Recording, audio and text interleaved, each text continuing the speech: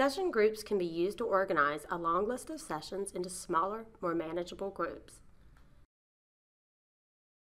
You can divide a session group into even smaller groups by adding a subgroup expression. An example of this would be to group all your Access sessions into subgroups according to their domain. To create a session group with a subgroup, click the Access tab. Then select Create Session Group to launch the dialog. Name the session group domain. Since we are grouping all sessions, leave the session filter box blank. Click the plus icon beside the subgroup expressions. Select Guest Machine Domain. Then click Create.